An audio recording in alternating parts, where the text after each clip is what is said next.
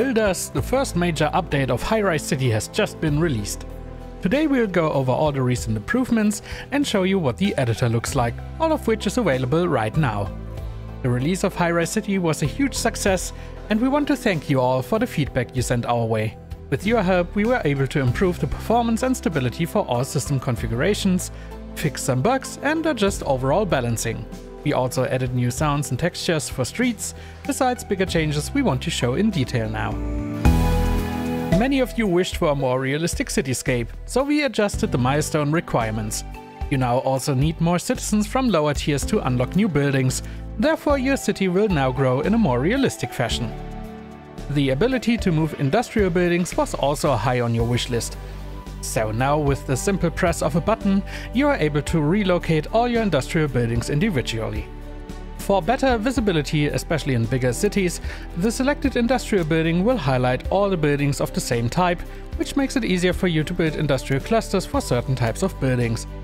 In the same spirit, we also made changes to the visible area of influence of buff buildings. These will only be highlighted when you're constructing buildings of the same type. If you never explored buff buildings, please do so.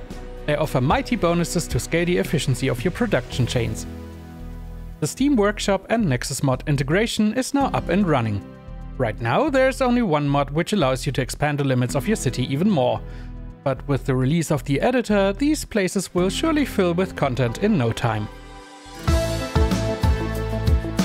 The first iteration of the editor has been released. You can access it directly via the main menu. This is an early version. Many improvements like more detailed customization options and the possibility for you to integrate your own 3D assets will follow in the future.